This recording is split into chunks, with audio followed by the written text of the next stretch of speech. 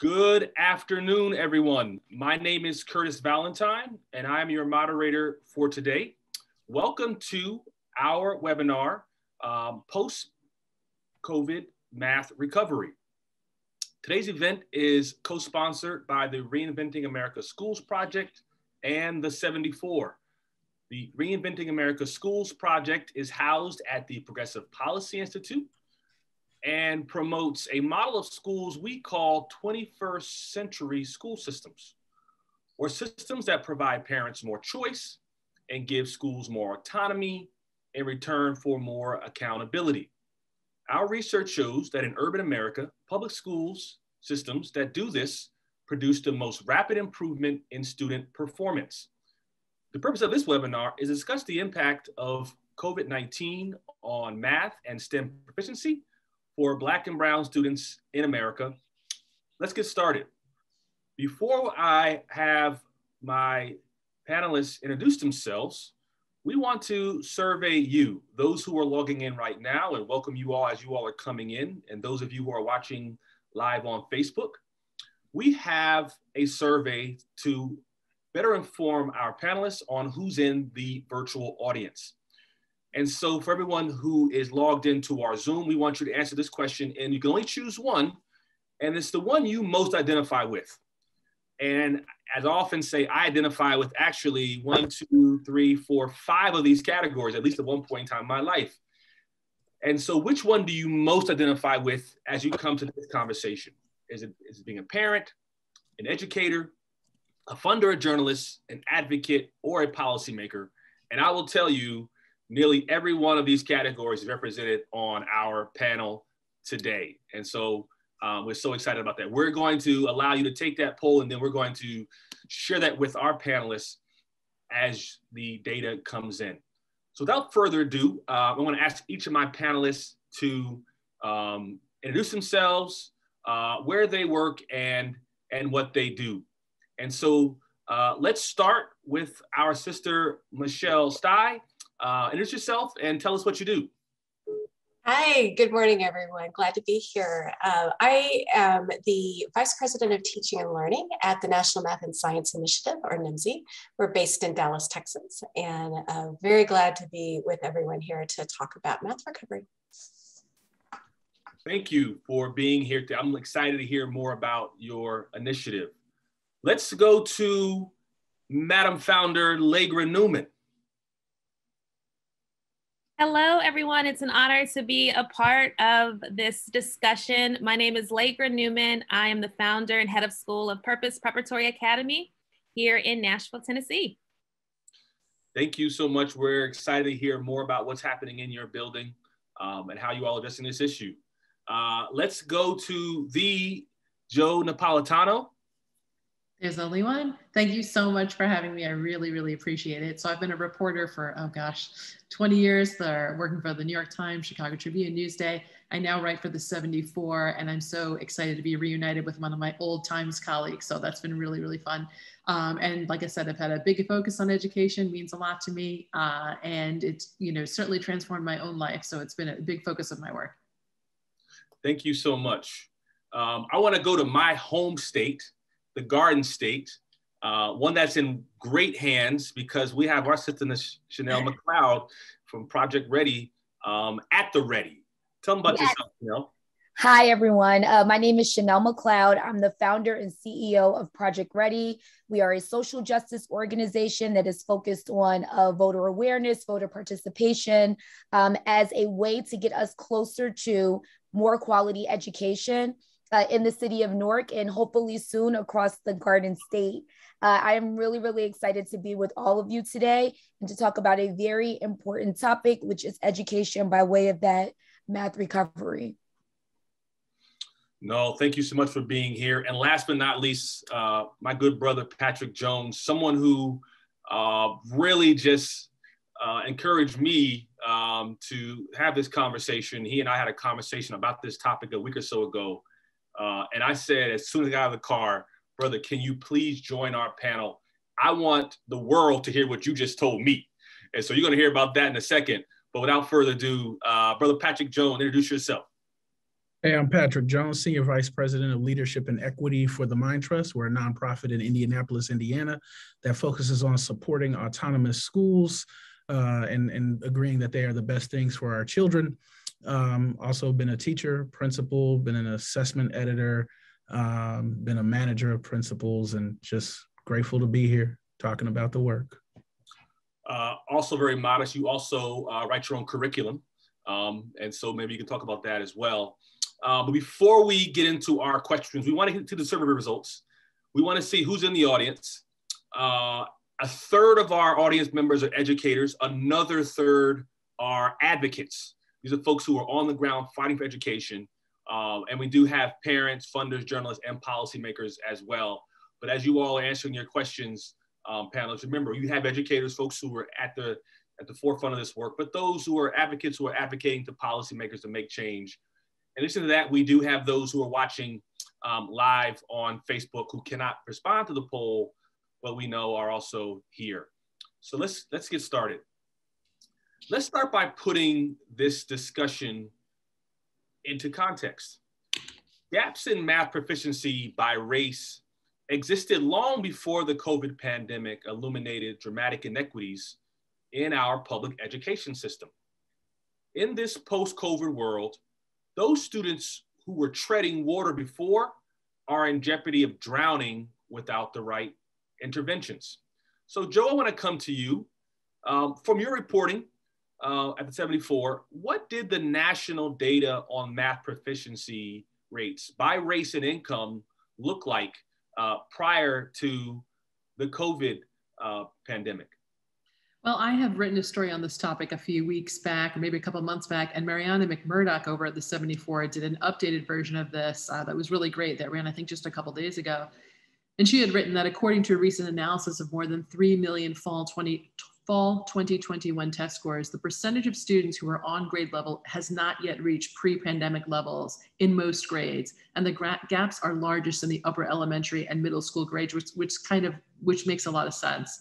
A closer look at the data that she reported on shows that roughly half of third graders in predominantly Black and Latino schools are 2 or more grade levels behind in math and reading, which is 11 to 17% more than pre-pandemic levels.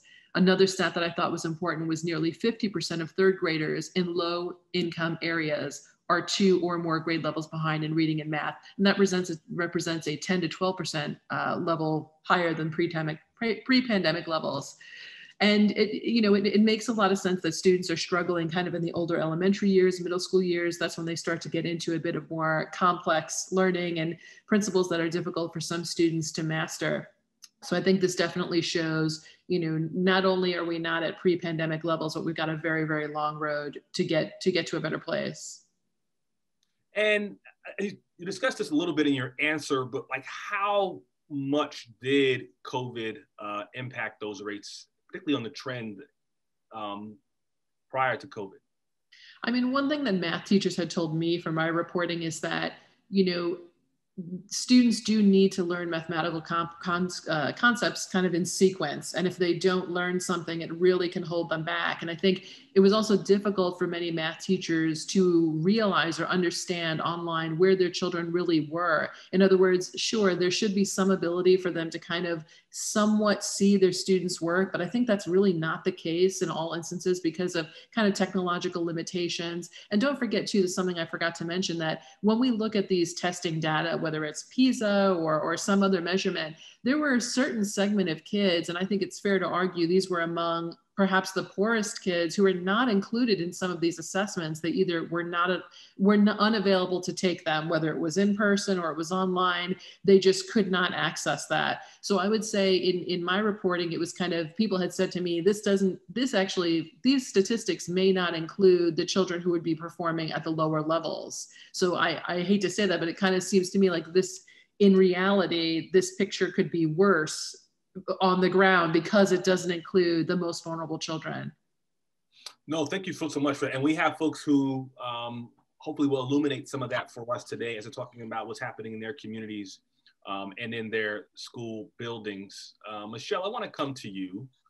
And this, we talked about this actually before we actually went live, and it's this idea of stories about underperformance of minority students in math are all too common.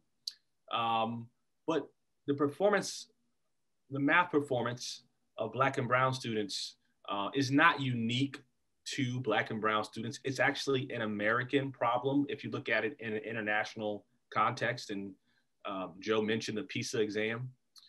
Michelle, tell us about your work at the National Math and Science Initiative and what your research says about where we are as a country, but also into subgroups as it relates to math education in our country, but also how we compare with the world. Yeah, Curtis, the National Math and Science Initiative was founded over a decade ago to address the disparities, certainly, in student performance in STEM. It was a public-private partnership that got us off the ground. And it was really that drive to think about STEM outcomes for students across the country being not where we need them to be for upcoming workforce needs. So our business has long been going into school systems and partnering with folks in order to stand up pathways to STEM success. So we're really thinking about that vertical alignment.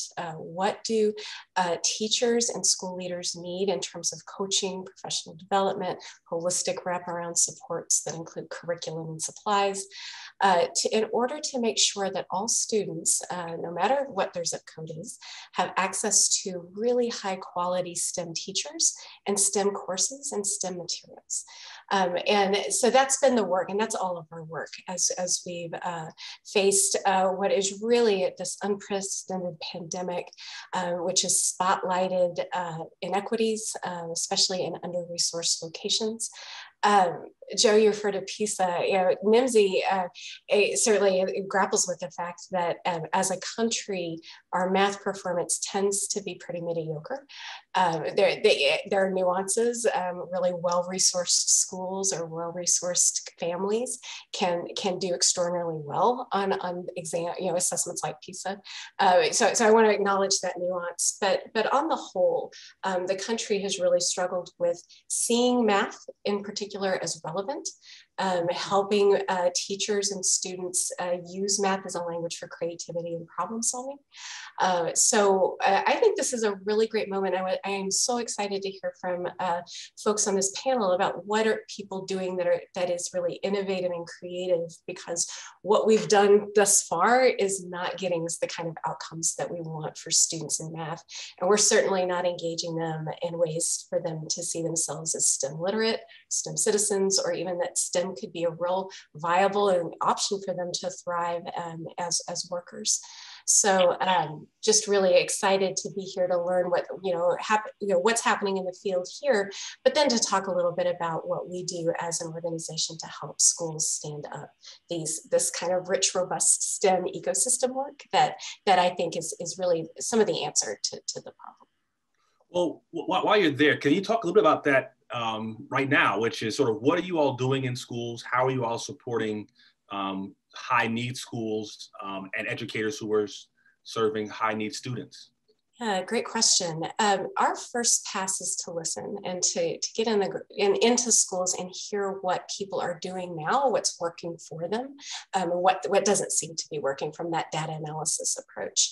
Our strategy is to really think about kind of a three-pronged approach. One is, how do we eliminate barriers in schools to get to stand up advanced STEM classes like calculus or physics? There are a stunning amount of obstacles in kids' ways to get to calculus, for example, when half the schools in the country don't even offer it as an option. So one of our first and important roles is to go in and try to remove barriers to counseling, to school leadership, to budgeting, in order to get a clear path for students to get to those advanced classes. It also requires pretty robust real-time professional development for educators. both school leaders and teachers, and that is job embedded. So what does it mean to give teachers time to plan together with really high quality, great level resources? What does it mean to think differently about the way we teach math, kind of moving away from worksheets to much more relevant, engaging, creative work that students can apply to their own lives and see the relevance to their own situation. And we also really work hard to make sure that schools have the resources that they need, whether that's curriculum, whether it's supplies, or just, what does a school need in order to make sure that that physics class or that math class can happen. Calculators and incubators and beakers can be obstacles to getting kids into that work. So we try to have a wraparound holistic approach to the issues, and really meet the school and the school system where they are, so that you can create that vertical pipeline to advance STEM and post-secondary career and college. No, thank you so much. That's so helpful. And I'm sure folks are more curious about your organization, but also how to partner. Yes. I want to come to you, Patrick. The data on math proficiency rates as a country, but also by race, speaks volumes, but it only tells half the story. The what matters, but so does the how. And some would say we've been teaching math all wrong, or we've been going about it the wrong way. And this sort of stems from the conversation you and I had. What is about how we teach math to underperforming students, that you change or go about differently? Yeah. So I think one thing we have to understand, like, math is a historical concept. Math was discovered, created, however way you look at that, over the course of thousands or hundreds of thousands of years. And we expect kids to understand that whole body of knowledge within a 12-year span, right? And so with that being intentional, a lot of people will call math foundational, where you have to have this foundation to move into the next foundation.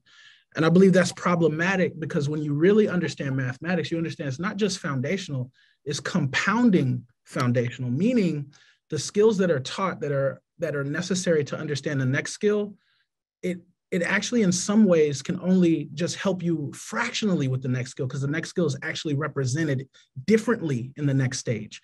An example of that is students can understand how to add whole numbers, but those same students still struggle when it comes time to add polynomials. It's represented differently now. So the concept of adding while still holding true is still a challenging concept.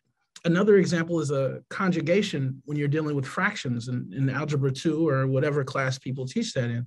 And when you're dealing with the conjugation, I had better understanding of fractions and how fractions are equivalent, or how a fraction equals 1, through conjugation than I ever had in 4th, 5th, and 6th grade. And so when we think about math in that way, then we can understand that when people hold on to this idea of foundational skills, we have to go back and teach these kids these foundational skills is actually quite dangerous in some ways. Because when you hold on to that idea, kids never gain access to the compounding foundation principle, where this new idea will actually be represented in a different way. So I'm an advocate for teaching at the grade level the students are. What that means, though, is, and you talk about the how, we're going to spend a lot more time on a particular problem than getting through a whole bunch of them, because we're still teaching the foundational skills within the new representation of the skill. So if I'm teaching conjugation, or if I'm teaching how to add polynomials, I'm also teaching what adding is, because students might say, well, this is a negative number, it's not subtraction. Well, negative and subtraction are different ways to talk about the same thing. It's all addition, we're just counting forwards or backwards. And we have to look at the sign to determine how we're doing this. And so when we don't have those conversations with students, and we don't take the extra time, as opposed to just getting through a lesson and not keeping students on grade level, and subscribe to this idea that if you don't have this foundational principle, you cannot move on to the next, we don't truly understand that that foundation is actually represented in a different way. So you can spend a whole bunch of time teaching students that foundation, but what's going to happen is when they get to the next level, they're still going to struggle because it's a different representation. And so I'm an advocate of teaching students at the grade level they are at and spending more time and going deeper on that particular concept. The other thing I would say is, mathematics is essentially discovered or created or invented for the purpose of problem solving. It's a tool. It's not a thing in and of itself. It serves a purpose. And when we look at it that way, it's actually a tool that can create students or help students become their best problem solving selves. And we have to then understand, like, what is the importance of that? We don't actually need all of our students to be super proficient on the current knowledge that we need so that we can have better factory workers. We need a lot of those students to start creating new knowledge. And I actually got this concept from the art of problem solving through Richard Russick and Chris Smith's ideologies. They talk about creating intellectual vanguards is what we should be talking about. So when I heard Michelle talk about this idea of math as a creative endeavor, it actually is, because I was talking to you, Curtis, about competition math, and the best competition math students are students who can create their own knowledge, their own understanding for how to solve problems. And that's what we should be trying to get at. And so as we move into this space where students are struggling with exams and students are struggling with tests, we have to, one, stay on task with the current grade level they're in and spend more time teaching where they are. And we have to, two, embrace the idea of curiosity and creativity as they are problem solving. The only thing we should be held accountable to is, can they explain mathematically, it work logically, what they are doing? That is the most important thing in math. If you're going to take a chance, it has to be logically true. That's the most important thing here. The idea that, we talked about this before, that you don't have to go back to go forward, again, blew my mind, because there's so many educators, school systems, parents who are saying, our children lost a year and a half. And so we need to push pause on everything. There was talk a year ago to literally bring the whole school district back. Like, just everyone, this is sort of retain the whole district so that, no one gets left behind. And so when I heard you say that, I'm like, well, it seems to give a lifeline to folks who are saying, okay, there's a way for us to move forward. And you said it so well, on the grade level I'm in, understanding that I lost a year and a half, or not nearly as much as I would have gotten, but we can go forward from here. Like, where did that come from? Can you talk a little bit more about that? Because I think for those who are listening in, it is something that's can seem very, very ordinary. I think the thing is, I was a teacher for 10 years, Curtis. And so I've always worked with populations that have been behind in math. And my background, I don't do this, but I find myself having to do this. So people like actually give credit to what I'm saying. But none of any class I've ever taught has been below the 90th percent passing rate in any test they've ever taken. And that's eighth graders taking a high school test. That's eighth graders taking an eighth grade test. That is high school students getting ready for the SAT. It doesn't matter. And so these same principles are principles that I've been using. And so when I think about where this idea comes from, is if I need this student to be proficient at the end of the day, there's no way I can take the amount of time it takes to go back and teach them how to solve fractions. There's just no way I can take that time. So I'm going to figure out where fractions are represented in Algebra 2 or in Algebra 1. I'm going to find out where they're represented, where we are, because these kids I had kids that were 3 grade levels behind. I have to figure out where they are now, and I have to figure out what is being taught in the current subject that I can exploit. You see what I'm saying? To get them to be proficient in Algebra 2 or Algebra 1 or geometry or whatever the case may be, right? Because it all connects. So how can we do that more times and explain more times and come into the classroom as soon as you come in? I need to know the concept. Let's go. If this happens and that happens, what needs to happen to this? And consistently drill in on the skill that they need to know to be successful, not necessarily from a remedial perspective, but from you have to know how this works now. Because the dirty little secret is, when we so-called did have kids on grade level, they couldn't explain it either. You can find MIT students who can't explain certain things. This country is hard up for mathematical experts. We got a problem, as Michelle already said. Steve Jobs, before he died, said the reason why we had to take our factories to China is not because we didn't want to build iPhones and computers here in the United States, because we couldn't find enough engineers and enough time it took to build them. And so we just don't have the time. We don't have it. We got to spend the time where it needs to be now and drilling on those concepts. That's powerful. I know, and we mentioned earlier international experience. I had a chance to go to Finland and sit with some of the policymakers there, because this is at a time when Finland was #1 in the country. And they said one of the reasons why we were doing so well is because Nokia went to the government of Finland and said, if you don't produce 5,000 engineers every year, we're going to leave because we just can't sustain what we need here. And then, the government responded, it was more along economics. But when I was there, they anticipated Finland falling off, and they did, because they said, to that very point, we can't keep math teachers, because with the ability to move throughout Europe and to be able to travel, that the competition for math proficient folks, even in Finland, there's a high demand in other parts of Europe, and so they couldn't keep them. And people saw a dramatic drop in math proficiency in Finland. I'd also say I was in a conversation with the person who runs our career and technical education program here in the district. I'm on the school board here. And something he said, and I'm going to come to you, Lagra and Shenell, real quickly. He said something that really blew my mind. He says, we talk about career and college readiness, and it's always this this sort of divergence. The kids who go here don't have to learn this and vice versa. But he talked about construction math, the math in order to be proficient in carpentry and other things, and how we're but also having that there's still a path to the path to college and be prepared for a 4-year degree.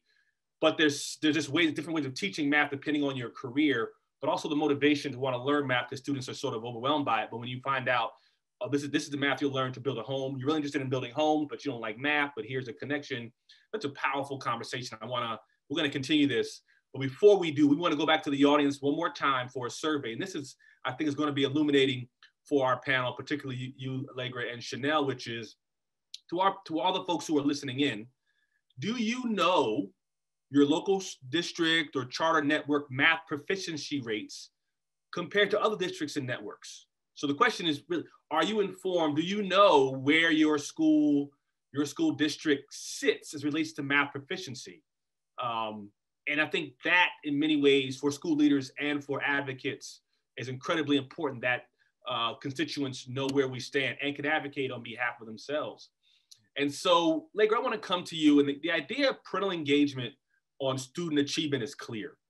Lagra, you lead an amazing charter school in Nashville, Tennessee, that really puts math at the forefront of the curriculum, and parents are literally enrolling their children in your school for that purpose. How did your school do so well in math and STEM prior to COVID? Thank you for that question. And I want to say, actually, Patrick, I had a colleague reach out to me and say that she was excited about this panel, especially because of you, and that you had led professional development for her school. So I'm very inspired already by what you've said. And part of our strategy will be leveraging, that's part of our strategy, right? Leveraging experts in math to bring that expertise to Purpose Prep, to train our teachers and to continue to grow and to continue to learn. Because even though we've experienced success in math, we still have so much work to do. The pandemic hit us very hard. Our trend is similar to the national and district trend. Like, our data dropped very significantly in math.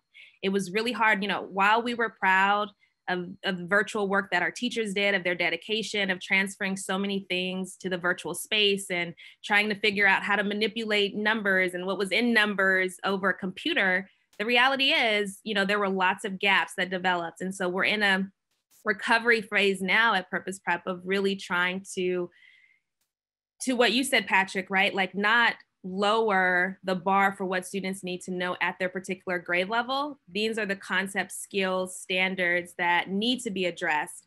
But the reality is, students can't access that if we don't think about what is the additional conceptual understanding that they need to be able to apply to that problem solving.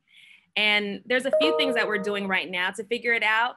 We're doing some of the things that we did before the pandemic, but I also say that if we, we're back in the building, we're moving our work forward, but if we do things exactly like we did pre-COVID, there's a lot of lost learning in that as well. Like that happened for us to learn that what we were doing before wasn't as successful as it needed to be. And what are we going to do differently in this time to really make sure that our children reach the levels of success that they deserve? And I'll be the first to say that we're still figuring it out.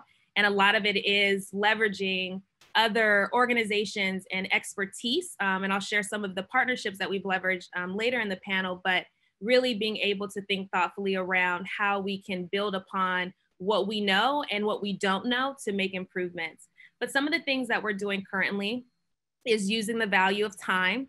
Our math block is 75 minutes, and then we've added additional interventions for students based on their levels. I'm actually one of the interventionists at Purpose Prep, and so literally have daily groups with students. You know, our recent work was with long division.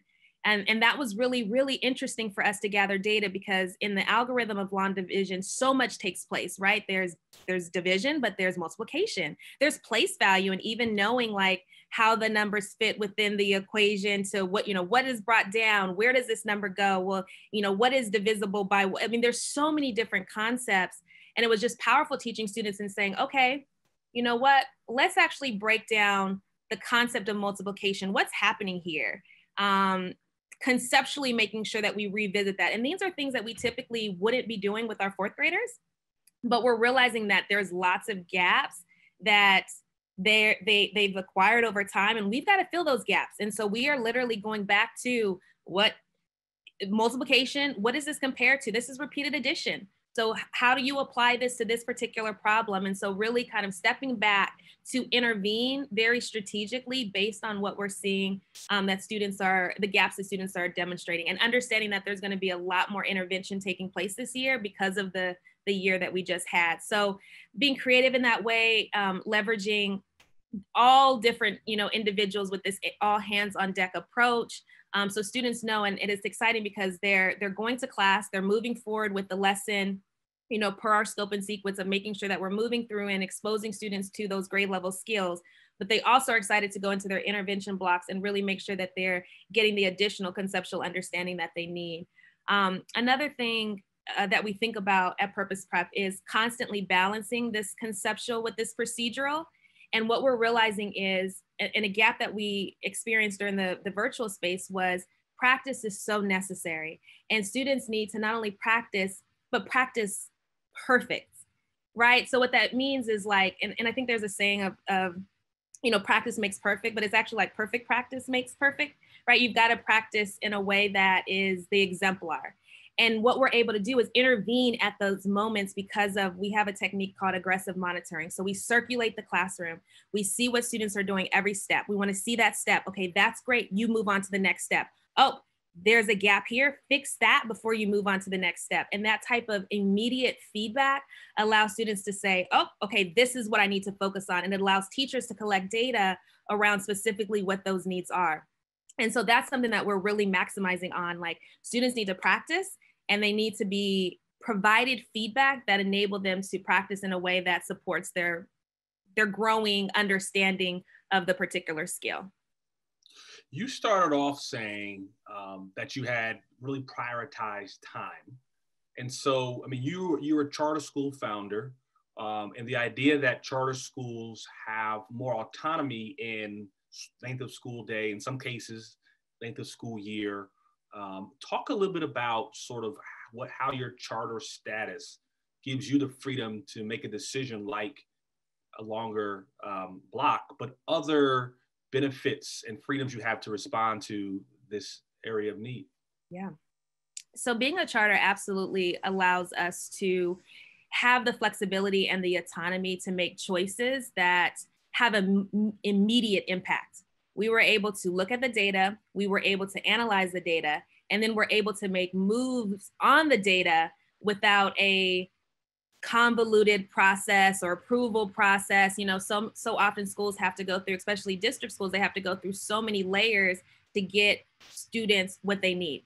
So for example, I'm following up after this panel, I'm gonna connect with Patrick, we're gonna set up some professional, we're gonna move forward because I know and I have learned and continuing to learn about what are the resources that we need to bring into our organization. And so we're able to make immediate moves to make progress, whether that's time, again, reallocating our schedule, saying, okay, well, this is the amount of time that we're dedicating to math. But actually, you know, interestingly enough, and we're still processing this, our literacy data was significantly higher than math. And like, you know, in some ways, I'm always interested by that. That's actually been our trend, but I'm like, math is just so much, you know, more matter of fact, what's happening here. But given that, you know, literacy is a huge focus of ours and super, super important, but we've said we need to prioritize math differently. We need to do different things here. So what that's looked like is, again, adjustments in time, make, you know, immediate adjustments to our schedule, to time, to add additional interventions that way, additional personnel. We have additional math tutors that come in and provide additional support. They're trained through Purpose Prep, but they have a different schedule where they're focused primarily on math.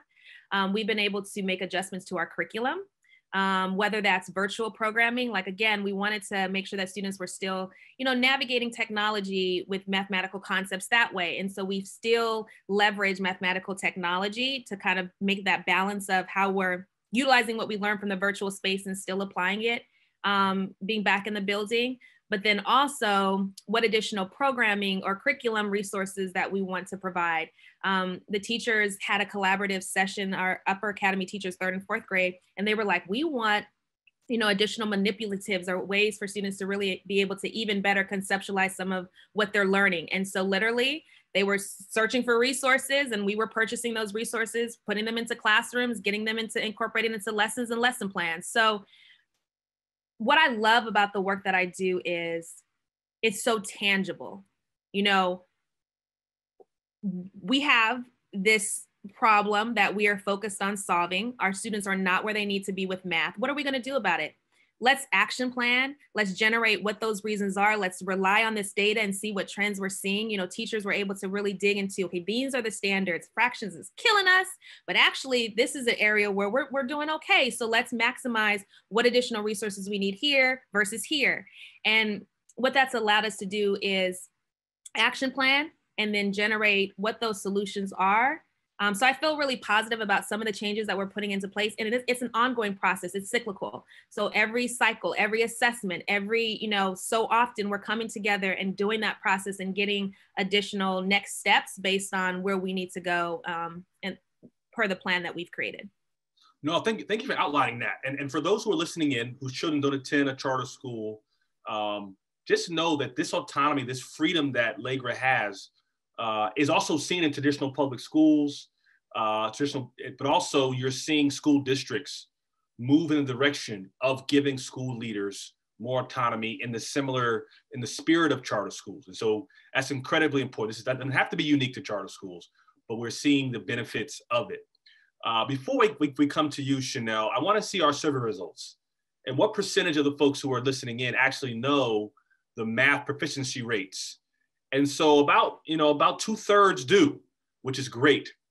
But at least 1/3 of our audience don't have an understanding of how well or how poorly their child's school or network is doing in math proficiency. So we want to make sure that we address that. And I think groups like Project Ready and what Shenell is doing in Newark is incredibly important at this space and really informing parents. And so Shenell, you know, during COVID, parents like me, you and others, not only parents, grandparents, guardians had to become math instructors. Right. Oftentimes sort of patching together a curriculum. I told some people we signed our kids up for cooking classes. Right. We're gonna use culinary arts to teach math or reinforce that. Yeah. Tell us about your experience and the experience of other parents prior to COVID and during COVID as it relates to ensuring their children are getting the math instruction they need.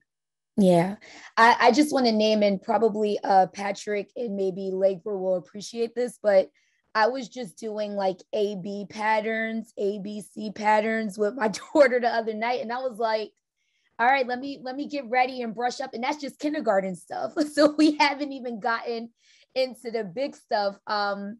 It's been a challenge. What I appreciate about what you've constructed here for us today, Curtis, is you're bringing together experts, you're bringing together journalists, and you're bringing together advocates so that we can look at the entire picture of what it looks like for us to be able to continue to work aggressively toward closing the educational gap, specifically the math gap that I think we've all been working toward in our own way, even beyond 2020.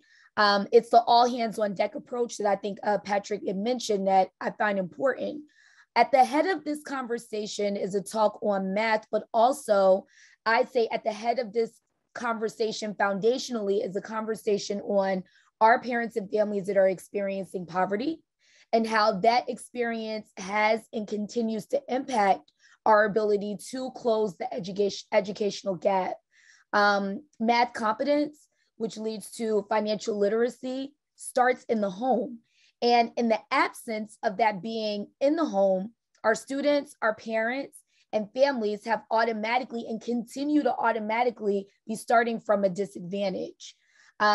The question that I found bubbling, or questions that I found bubbling from our parents and families, especially as 2020, from my vantage point, brought a highlight to what, and I'm just gonna go here specifically, our Black and Brown families may have been experiencing, is specifically, how do I show up for my child as now the teacher engaging with a teacher who is providing me resources and tools from a digital world.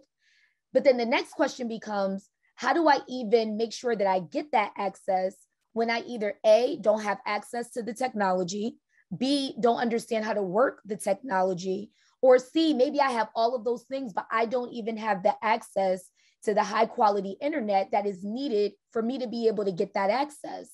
And so through our organization, we focus on breaking through the barriers that prohibit people from getting towards success.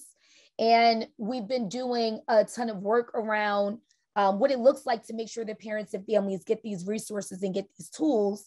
Through our research, we're learning that our parents and families that have experienced this lack of ability to get toward resources, and by the way, are still experiencing it, whether 2020 has closed out or not, whether the pandemic is dying down or not, is that our parents and families who don't have access to this high quality broadband internet that ultimately leads to the access of resources overall, are parents and families who are experiencing poverty. And I'm naming the digital divide as just one example of several for reasons why we may be seeing a people across America, Black and Brown people across America, that are trying to combat this educational gap that is now deepened since we've left 2020. Did that answer your question, Curtis? No, I know I went did, off. but you and I from New Jersey, so we're having like a mind meld. But yeah, and by the way, I don't want what I'm saying to be misinterpreted by any stretch. I think Lagra mentioned making it tangible. Like, she loves the fact that she can make it tangible. This is not to take our conversation philosophical. This is to say that as we are thinking about solutions, as we are thinking about actions, we cannot not look at the way our parents and families show up as it pertains to their ability to have finances, manage finances, all these things link back to math, how that trickles down into our students, and how the lack of understanding there is the beginning of the disadvantage that could be experienced when getting into school, could be experienced. And so my follow-up is, what did COVID teach us as parents about what our students need to be successful in math? I think this is, for a lot of parents, it was sort of peeking behind the curtain, seeing how our students interact with other students, with the instructor, how, the methods, the processes of going about instructing. And all our children obviously are very unique. What are some of the parents saying to you about what they learned about what their individual child needs to be successful, particularly in math, but also in other subjects? Yeah, I mean, and I'm going to name this because as a parent, I think it's safe for me to say it. And working with parents and families, I think it's even safer. I think the first thing is I need to show up. I need to show up. I need to be an active participant, and I need to be an active learner alongside experts like our teachers like our administrators, so that when my child does come to me, and hopefully things don't happen the way they have happened for us in 2020, where we now get the kids back. But if ever something like that does happen, how am I fully equipped to be able to work alongside the teacher to prepare my child for success? Digging in a little bit to Forever Learning, and I know I mentioned the digital divide a lot, but I think it's just a very clear concept where I think parents and families were like, wait a minute, I don't actually understand how to use this tool. I don't understand how to bring certain things up for my child to get this access. And I believe it translates over to math, where you may not actually understand what it is that you are explaining to your child, how it is that you can get your child ultimately to the success that's required for them to be successful and competent in America and beyond. And so I think the call to action, when we think about parent participation, and we think about how we're building a village within our schools, when we think about parent voice and how parents are joining in on the conversation, policies, procedures, et cetera, that ultimately lead to the success of the village, these are all things that have been at play here. No, I appreciate that. And I'll confess, I discovered that my children really excel at project-based learning. And as parents, like really, going into the recycle bin and grabbing things and trying to put them in, construct things, obviously culinary arts, applying math and sort of almost tricking them into math for my kids really worked. What I want to do is throw it open to the panel, everyone. And this gets into, I think, where a lot of our minds are now, which is sort of what's next, where do we go from here? We're coming out of a historic pandemic, but we're also coming out of an historic investment in education and billions of dollars going into school districts like my own here in Maryland, but throughout the country. And so this is open to anyone who wants to answer. How should school leaders and districts be spending this money, that's this recovery money, this money's coming from the federal government into these districts? How should these school leaders and these districts be spending this money to address these proficiency gaps in mathematics? And this is, if anyone can jump in. Can I just add something? There's a particular population that, of course, I care about all kids, but I'm particularly interested in children who are English language learners. And I don't believe there should be any conversation about education ever that does not focus on English language learners. A little bit about me. I was born in Bogota, Colombia, abandoned at a bus stop, placed in an orphanage, almost died there, randomly adopted to the United States, Northwestern University graduate, Spencer education at Columbia University. So I definitely believe in the ability and power of children who are coming to us who do not yet speak English.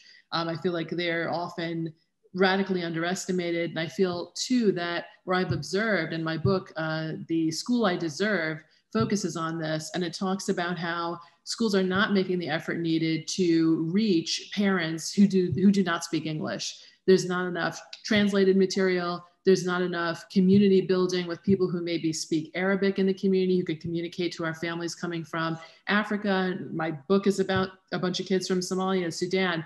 We are not making that effort to bring families in, to bring all families in. And so I just feel like, it had to be addressed that a significant number of our children in this country are English language learners currently, or they have been in that program, have come out of it. And we have to make sure they're always part of that conversation. Thank you so much for bringing that up. Particularly, what's your recommendation to those who have the need to serve the community, but are getting this money from the federal government? How should they be spending that money to support particularly English language learner students, but also their math proficiency? Because in many cases, we're seeing them struggle as well. I think, building those relationships with community leaders and getting that message out. And there's so many powerful community leaders. I've heard them called spark plugs before. They're kind of like the bridge between the school and the community. Bringing those folks in on a voluntary or otherwise basis for translation. And the other thing too, in terms of English language learners, is sometimes people think, we have to get these kids to speak English first before we can concentrate on core subjects.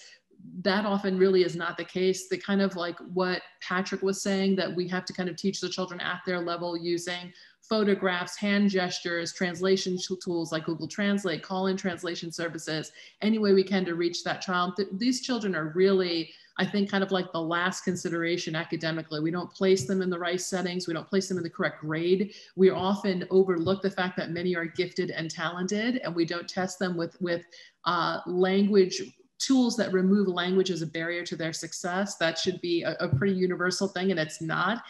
So I believe we are missing out on the talents of a lot of kids. If I was judged in that orphanage on what I might be able to do in this lifetime and the condition I was in, would not be at Columbia University. So I think we have to, really look at all of our children with, as we have to assume they all have gifts, and it's our job to extract that gift. Whether they speak English, they don't speak English, they're whatever color they may be, they're whatever poverty level in the family that they might be. That's kind of how I feel about kids. They all have something great to offer, and it's our job to find it and grow it in them. No, thank you for saying that. Curtis, I want to add, Project Ready conducted a poll specifically with parents and families in Newark. We polled a couple hundred people, and we asked the very question that you asked. I wanted to give just the top results that came up. Parents and families wanted to provide special funding for students with greater learning needs, provide teachers with better instructional materials / digital resources, develop tools to help teachers with students academically with a specific focus on mental health. And they wanted to offer more college credit / work-based learning apprenticeships. Those were the ones that bubbled to the top on how to spend the money. Lagra, you were going to say something. I think Patrick as well. Okay, there's just two things that I want to say. The first thing is at Purpose Prep, we're constantly thinking about how do we center our students at the learning, because we know that that's when they see themselves and what they're learning, and they're so excited about it. And so I just want to name that, knowing the history of mathematics, knowing that it originates from Africa, knowing that, the creation of zero and the oldest mathematical object was found in Africa, like that level of information, it empowers our children to understand that math is you, like you are math, and make that connection.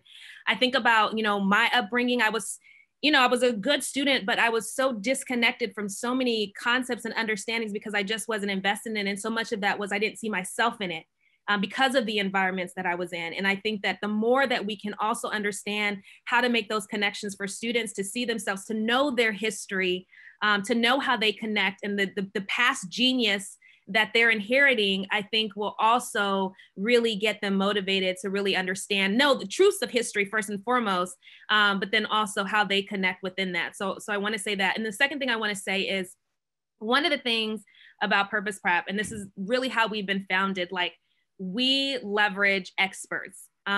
When we don't have the answers, we're not staying within our bubble and trying to figure it out amongst ourselves. We're reaching out and we're pulling in. There's two organizations that we leverage this year. One is an organization in Nashville called Knowledge Bank. They provide financial literacy. Our parents wanted more STEM connections for our students. We wanted that as well. And so this is an organization that, literally we shared our economic standards and our math standards, and they created curriculum that we're able to provide as enrichment opportunities for our students around financial literacy and connections that they're making across other content. That's been very powerful. We're also partnering with an organization called Pivot Technology. They launched to provide adults with more technological skills and training. We're like, hey, how can we leverage and provide coding information and expertise to our students? And so that's something that we're pioneering now. And so I encourage schools that as you're navigating this, we've all navigated this pandemic together. How much more can we learn when we come together and say, who are the experts in the field? Who knows this information? And how do we leverage and share those best practices so that we can continue to grow that way?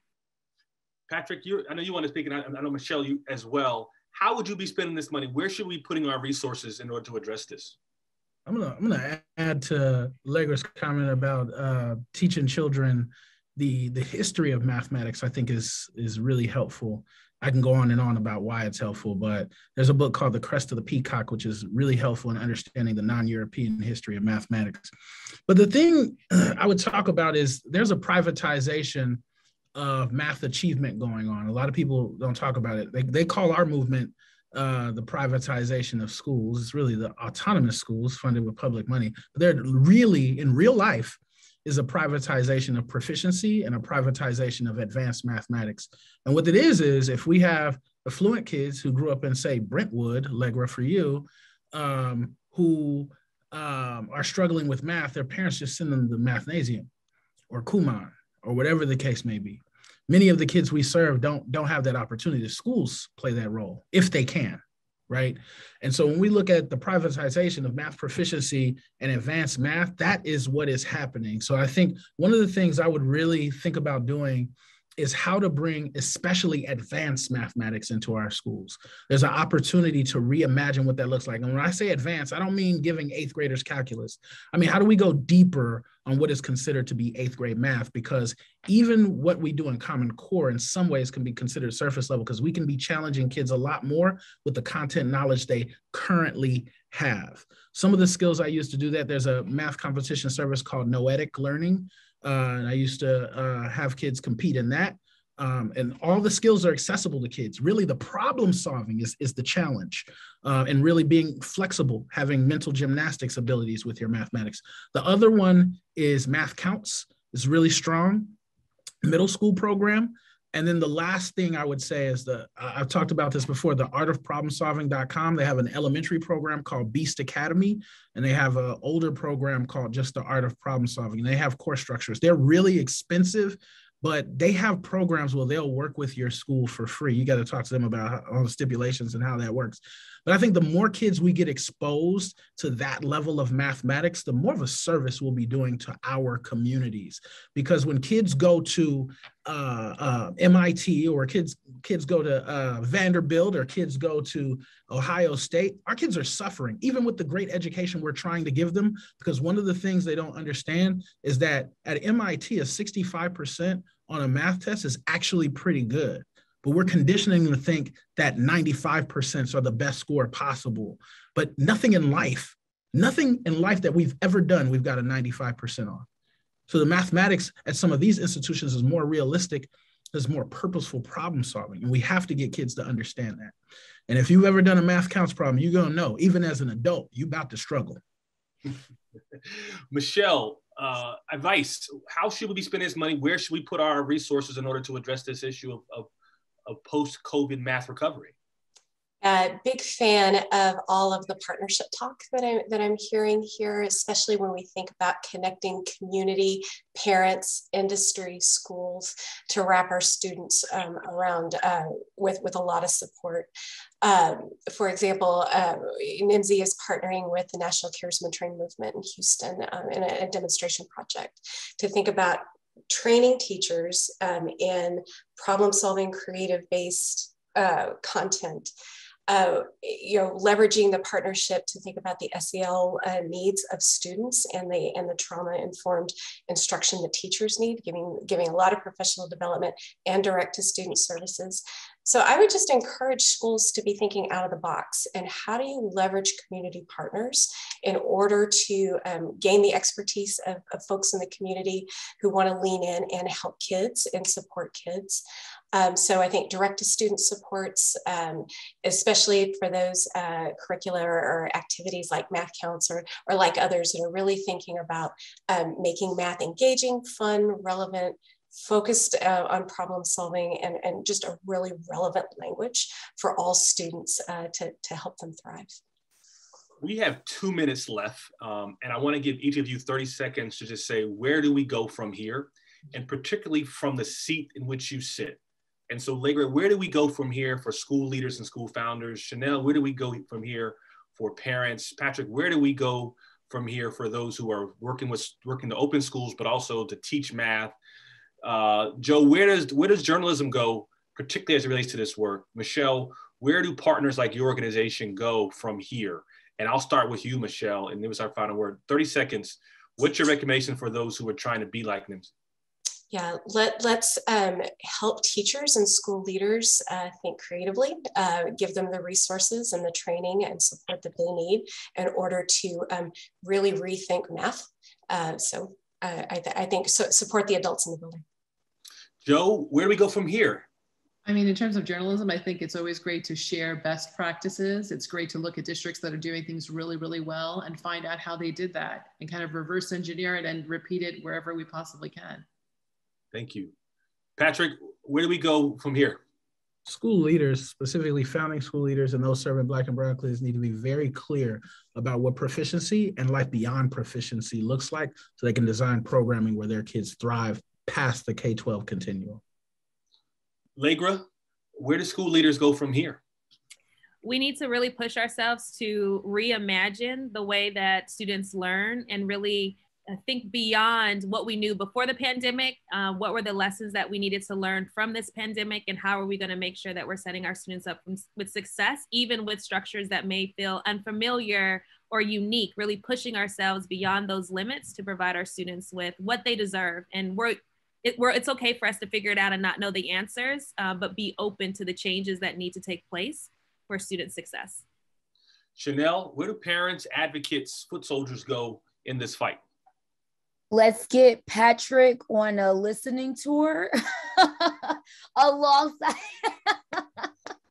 or in all seriousness, people like Patrick. I think that parents and families need to be hearing directly from experts.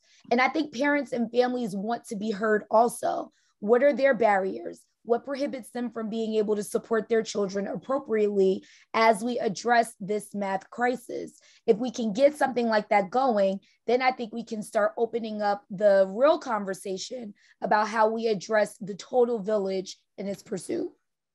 Thank you so much to everyone who joined, those who are listening in through our Zoom or through Facebook, to all of my panelists, everyone who is really working to address this issue. This has been an amazing opportunity for me to moderate, but also just to listen. I'm a parent of a 13 and 11-year-old. And so I come to these conversations wanting to learn more, and I learned so much. I hope you do too. Thank you so much for joining us again. We look forward to our next webinar. Again, this was sponsored by the Reinventing America Schools Project and the 74. Please continue to follow our work as we continue to ensure that every student in this country, regardless of income, racial background, orientation, or language, has the opportunity to be successful. Thank you all. Have a great day.